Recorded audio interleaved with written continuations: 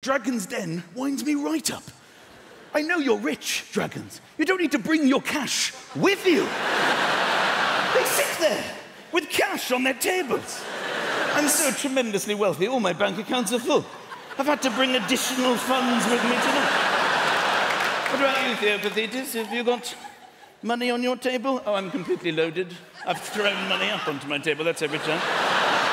What about you two dragons? Oh, yes, you've got a lot of cash here. All right, bring in the first poor person. Let's see what they've got. They come in trembling. Hello, dragons. Please, can I have some cash for the ideas in my brain? I feel sick just looking at poor people. Look at the state of her clothing. For that reason, I'm out. What about you, Theopathetus? Are you out? I will be out, but I'm going to humiliate the bitch for 15 minutes. Then I will declare that I too am out. I'd like to go in Dragon's Den with a shotgun.